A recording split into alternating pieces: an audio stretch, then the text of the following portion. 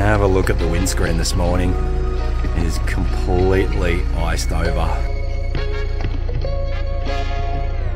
It's mighty cold this morning. It's just ticked over to 1 degree now, and it's 7 AM, so it's not like it's a super early start. And of course, we're off to do some fishing.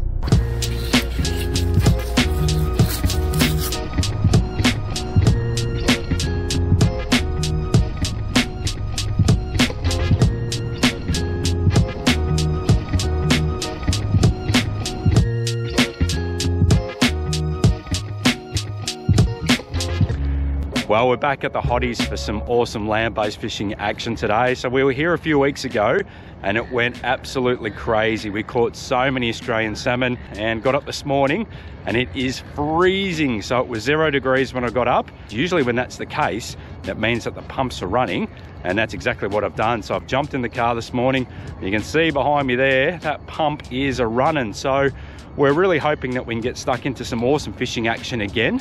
And what we thought we'd do is, we got so many questions from viewers last time when we're here, and that's because a lot of guys come, they all fish in that same area and they all fish using the same sort of techniques. And I like to do things a little bit differently. We're going to run through a whole heap of soft plastic fishing techniques while we're out here today. We're going to run through the gear, we're going to run through exactly what we're doing to hopefully help you get onto a few good land-based fish as well. Should be a fun episode. Let's hope those fish are still around.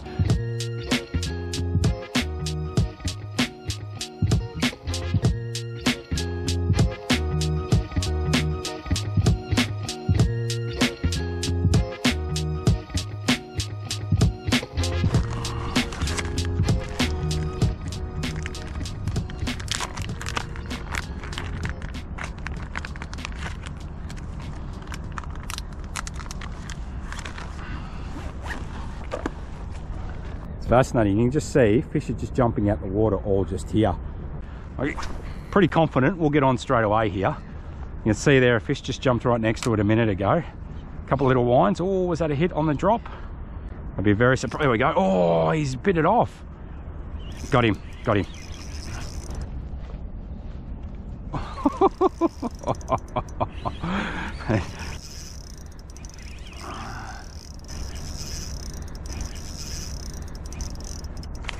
This is insane. This is so good. Look at that. Especially when you can see him jump out the water and you just call your every catch. You're like, yep, we're going to be on here. Look at this thing go. And there's the first fish today. So an Australian salmon, just working that little 4-inch whip bait in natural colours, just hopping it off the bottom.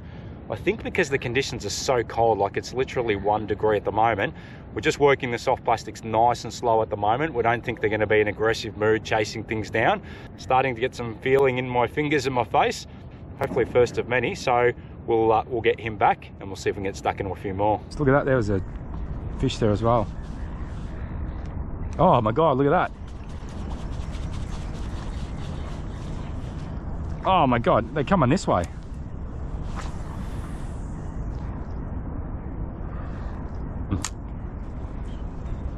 Cast one to your left, mate. There are 2 big risers just right there. Oh, here we go. He's hit it. He's hit it. Oh, got him. Got him. Yep, cast one there. This one feels good too. Oh my. Yeah, yeah, he's heavy. Oh, he spat it. No. He spat it.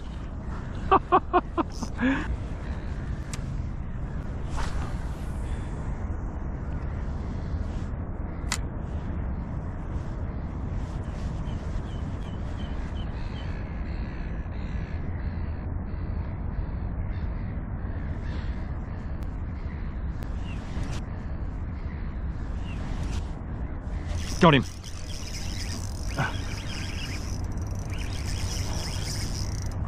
I'll rig you up in a minute, yeah?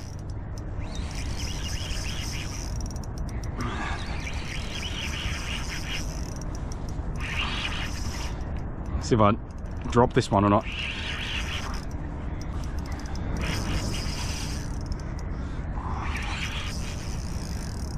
Oh, it's heavy, this one. Yeah. Oh.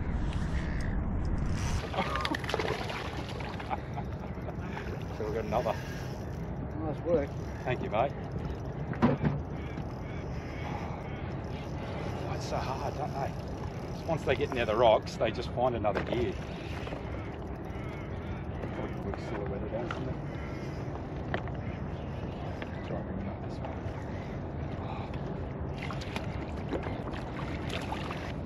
All right. There's a few more rising right behind us, so we'll see if we can get a few more.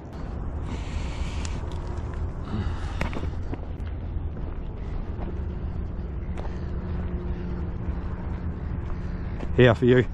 Oh, thank you. You know what? No, yours. You oh, you're on. Go. Yeah. Go. Thank you. That's okay. You want it in your bucket? Yeah, thank you. There you go. Is it on still? Yeah, got maybe salmon.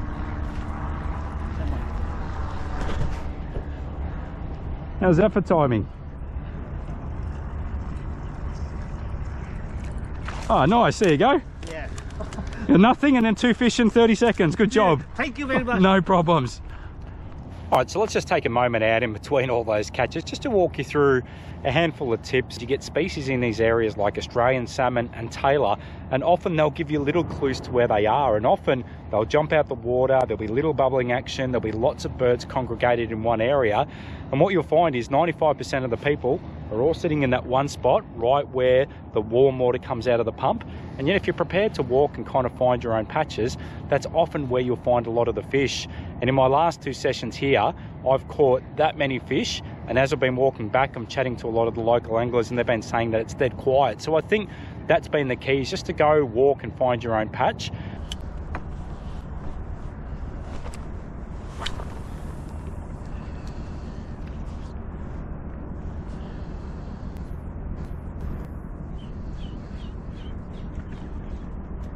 Got him.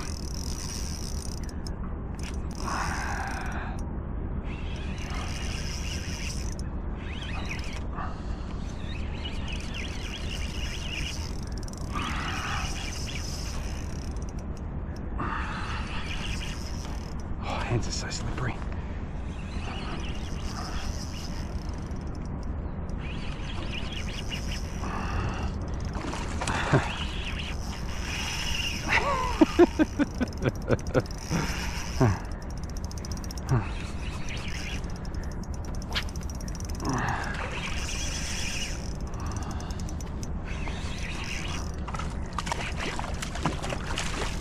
Go.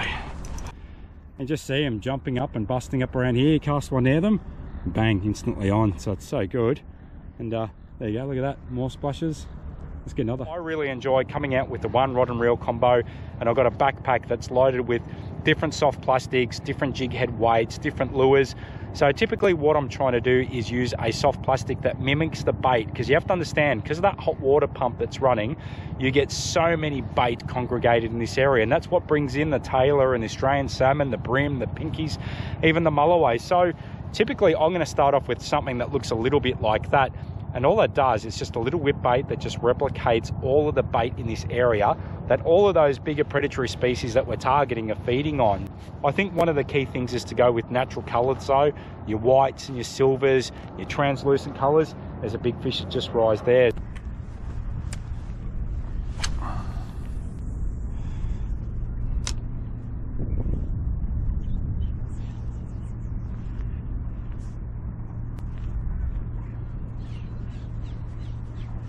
Yep.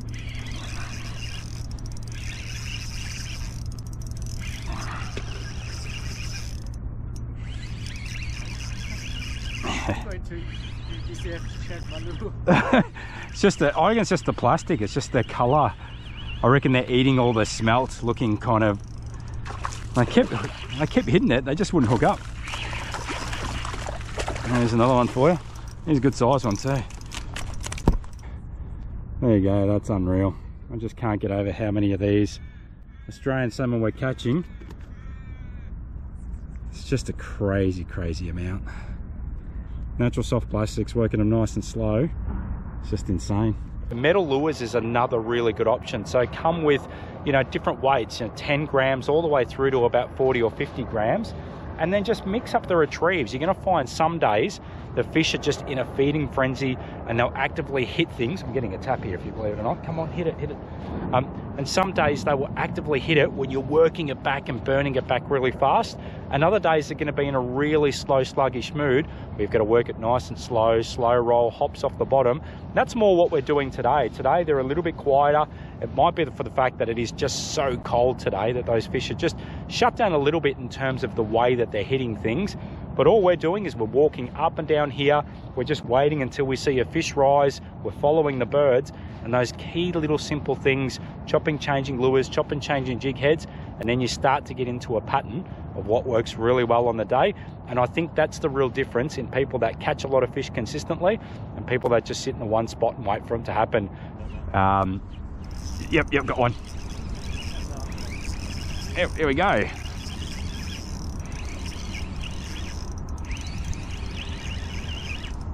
They fight hard. Look at him go.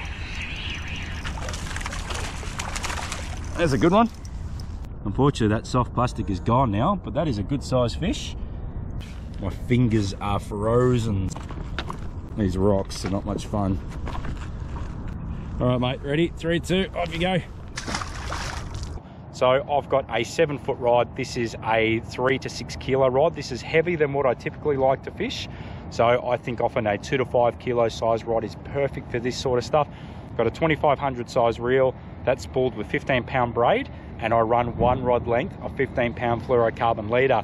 And what's been amazing is, as I've been sitting here chatting to you for a minute or two, there's been 4 or 5 fish that have just jumped 10 or 15 meters away from me, and that's usually the perfect sign. So when I'm walking up and down, that's exactly what I'm looking at. And then what I'll do is I'll sit in that one spot for maybe 5-10 minutes, do 10, 20 casts. If nothing's happening, I'm gonna get back on the move and try and find them. But hopefully a few little tips there to help you with your fishing. Let's get stuck back into the action.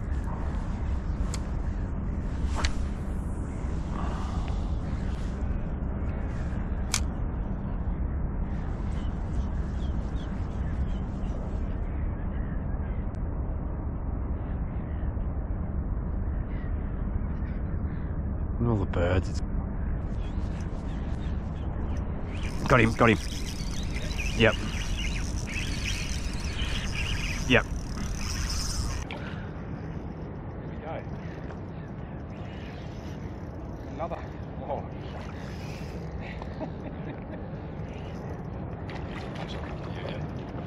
Oh, they've been bloody finicky this morning, but there we go.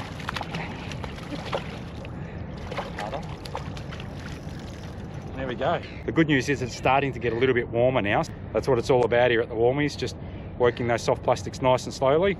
You can see that is way down there. So let's get another. Beautiful specimen. Look at that, you got the pump in the background there. That is pumping away and the salmon will play. All right, mate, ready for some air time? All right, cool. Now with these whip baits, the name pretty much gives it away. So what you're doing is you're casting it out, you let it sink, and you're trying to imitate a wounded bait fish. And obviously these look so natural.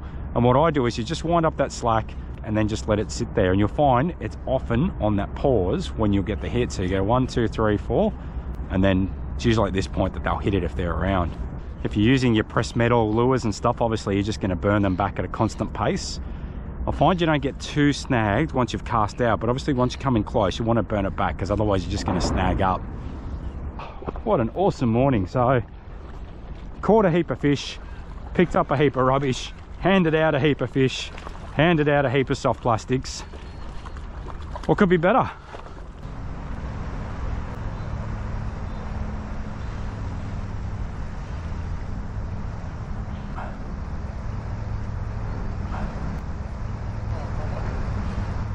Oh, little Trev. All right, well, that's a wrap, everyone. It's a little bit warmer now, thank goodness, because it was absolutely freezing today. That was one of the coldest starts I can recall. And fishing was a tiny bit slower today than our last trip out here, but we did manage to get stuck into a few salmon. But it's really interesting how their behaviours change. So a few weeks ago when we were out here, they were just smashing soft plastics and metals and lures pretty much on the drop. Today they were very, very finicky, but we still got into some great action, catching quite a few Australian salmon. You want to do some land-based fishing when those pumps are on around Melbourne, this is one of the best spots to head down to. So great to catch up with people in our local community, and great to get stuck into some awesome fish, land-based fishing here on the Yarra River. Anyway, guys, I hope you enjoyed the episode, and I'll see you on our next show sometime soon. Take care, everyone.